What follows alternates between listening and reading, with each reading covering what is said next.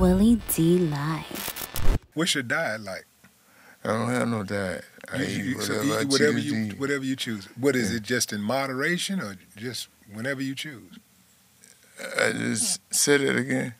Is it in moderation? Do you make sure that okay, I like, let's say fried chicken, but I'm not gonna eat it every day.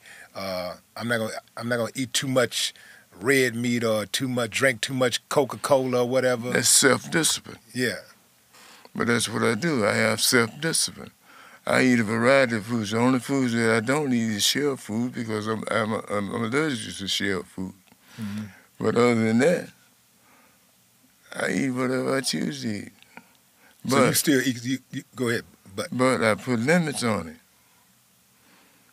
and I know what my intake is. So anything other than that, I have to investigate.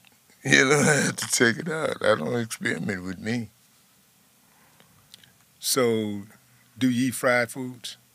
You eat fried foods? Yeah, I eat all kinds of food other than shell food. Yeah. How often do you eat fried foods? Whenever you feel like. Well, yeah, basically. Yeah. Yeah. Now, how often do you get checkups? Yeah, Regular every 6 checkups? months. Every 6 months. Yeah. Every 6 months, I go to get me a checkup. Have they ever discovered something and you had to, they caught it early enough for you to fight it and beat it? No, I never really had what you would call a serious ailment. Mm-hmm. Thus far, I never had it. Like when this COVID, well, I went to the hospital twice. Stayed 4 days the first time and 3 days the next time. But so it was pretty bad. Yeah, from that point, that's the only real sickness that I ever had. Mm-hmm. So I'm always curious when I interview my elders and when I talk to guys who are where I want to be, and I always find it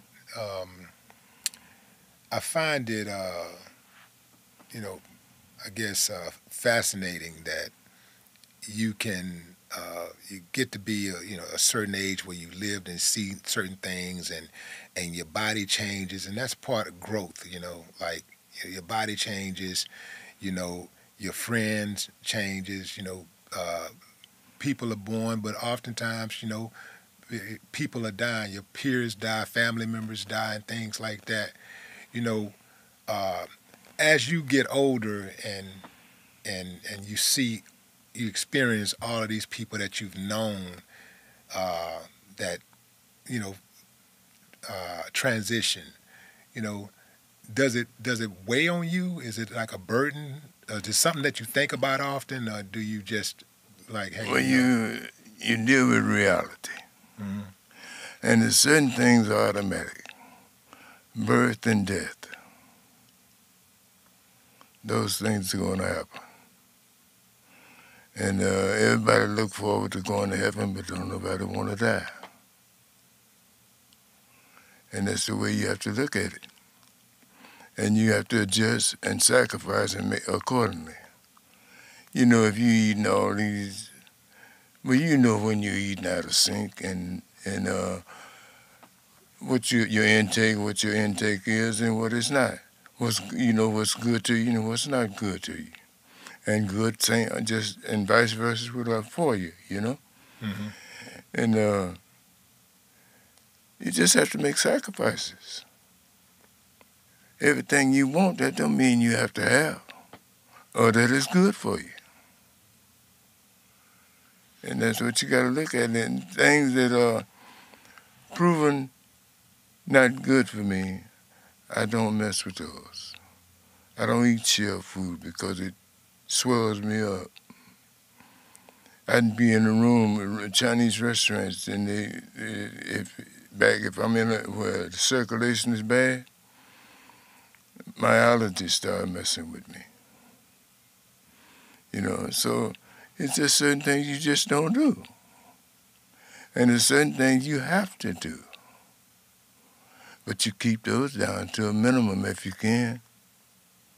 If you can't, you learn to deal with it. And I've been fortunate enough to be healthy, but I take care of my body. I don't drink no alcohol. The last time I had a drink was 60 years ago. How long? 60. 60? Wow. The last time I smoked a cigarette was 55 years ago. Okay. No smoking, no drinking. No smoking, no drinking. Okay. And I did that on my own. And I did that because the things that I was doing to make these things happen wasn't in agreement with me.